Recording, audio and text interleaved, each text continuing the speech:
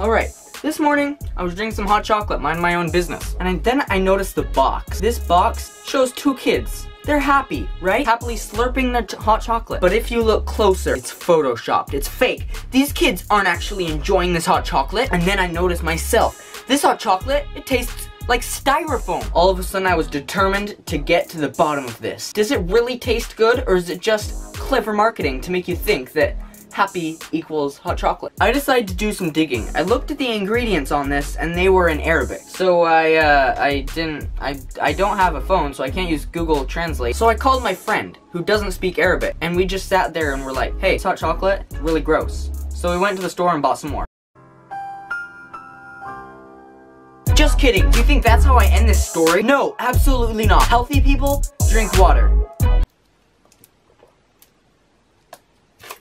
Refreshing? No. So me and my friend went to the store to ask where they got the hot chocolate. They said it came from Saudi Arabia. So me and my friend flew to Saudi Arabia this morning. So we went to this place, and it was this big shop, and it had two smiling kids on the front. Can you believe what they were?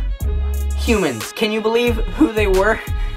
These people. But I took my super 30 times optical zoom camera and I zoomed up at the top. It was photoshopped. I knew it. I knew that these kids were fake. They're frauds. So I decided to find out who these kids were. I measured the distance between their eyes, their nose, and their mouth, and approximately calculated the distance between their ears and the color of their hair and the molar cavities in their brains. I discovered that they both come from Israel. Guess what? That's where I live right now. So I decided to go visit these people, and about 5 hours ago I went to go see them. Due to the pollen in their hair, I could tell where they lived easy. So I came to this house, and it was this kid right here, this guy. So I went to his house and I asked him, have you ever had this hot chocolate in your life before? No, I've never had it before. But he said it in Hebrew, so I didn't understand him. So I slammed the door in his face and left. Approximately 10 minutes later, I came to this boy's house. Luckily, he spoke English, so I asked him, hey, do you know of this hot chocolate? Yes, I know of it,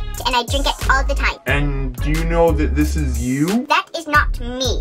That is, my cousin. So, I put my hand on my chin like this and left. I came back to his house and asked him for the approximate location of his cousin. He answered by saying, what is the approximate location? So then I told him, do you know where your cousin lives? And he was like, I don't have a cousin. And that was when I slammed the door in his face. I went back to my home after that and got some hot chocolate. Tasted like styrofoam. And then I noticed on the front these two happy smiling kids. And they were fake. These are fake. So don't ever trust advertisements.